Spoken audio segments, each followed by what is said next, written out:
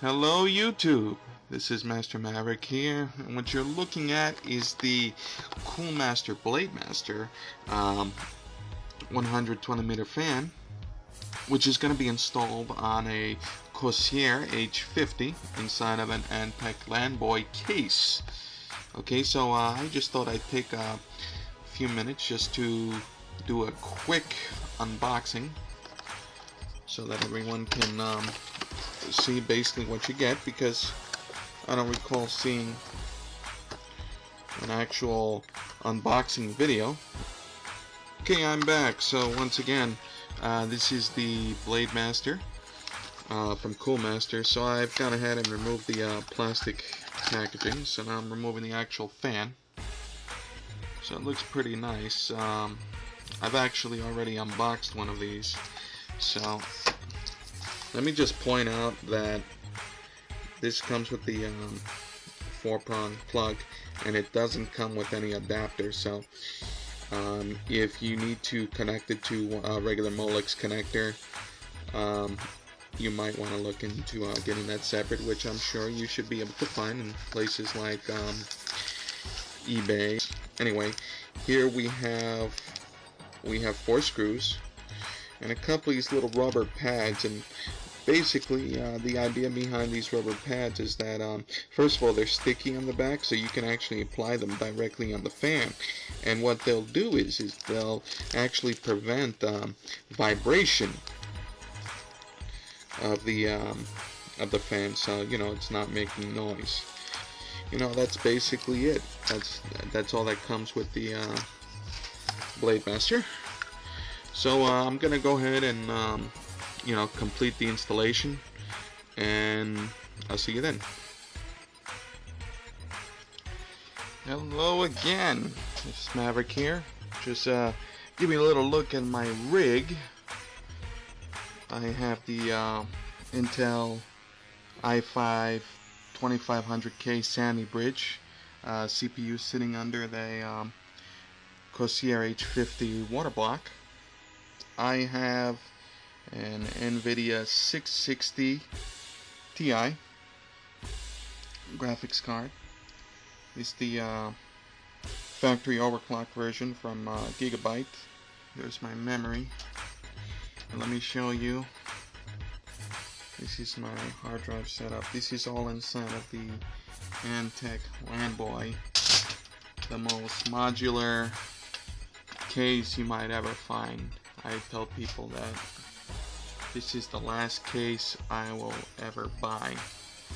Alright, so getting back to the installation here. Here I've gone ahead and installed the Blademaster.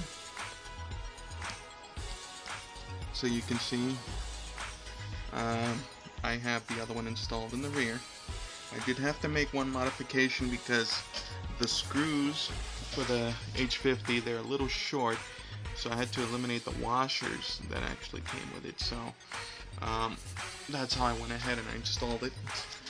I also took one of the fans that I had there before and I decided to put it along the top. Maybe I'll get a little bit more airflow going. Now, what you are looking at there are one of these. These are the disposable foot socks that you get when you go to try on a pair of shoes at a shoe store. They serve me very well as a filter to you know, help keep the fan blades clean. They work very effectively, and all you have to do is just take your vacuum cleaner and just vacuum the filter, and you're good to go. So every now and then I got to do a little maintenance. Of course, I do also have an electric air blower,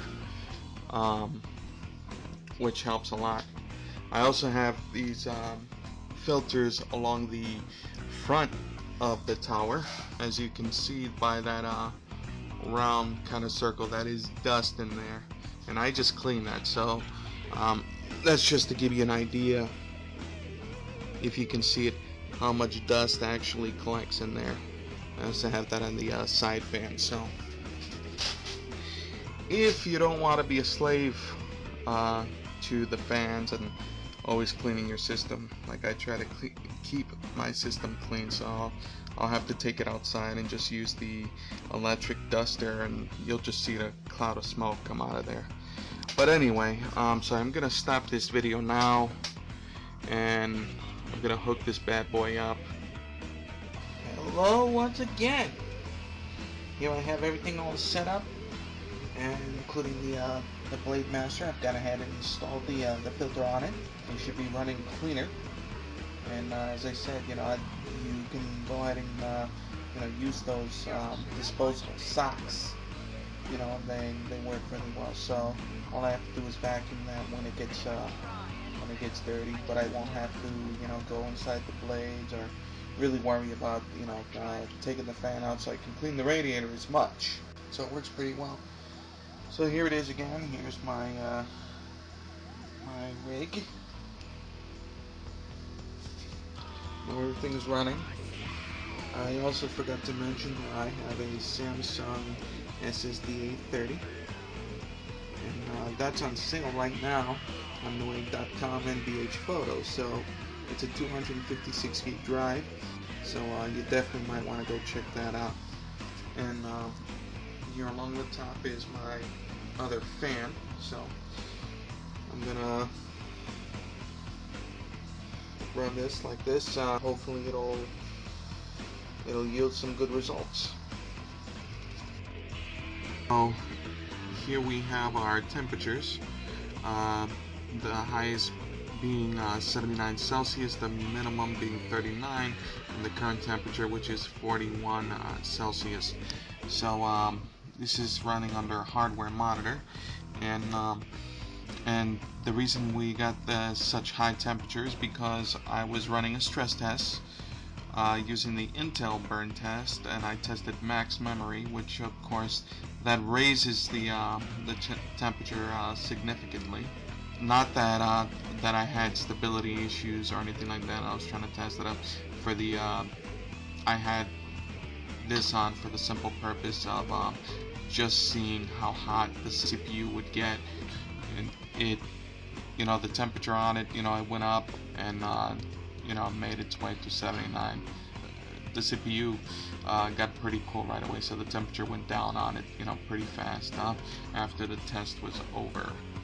Okay, so and of course I have the system running at about 4.5 gigahertz. The voltage I had to use was at about 1.36. So just to give you an idea. But yeah, I got to run it. It's been running great. I mean, I've already ran the stability test, and it's been fine ever since. So well, there you have it. The drop in temperature as opposed to my previous fan was probably about 5 degrees or so. So it wasn't a great drop, but it was a drop nonetheless. And of course I read great reviews about the Blade Master. I mean, I chose it because of the airflow and for the noise level, because they did have fans that were rated much higher but also made a lot of noise, so I did not want a lot of noise. If noise isn't a problem for you, then maybe you might want to go with one of the other fans as shown in Tom's Hardware, the forums there. So they were very informative, and that's pretty much all I got to say. Thank you so much for watching my video, and you have a great day.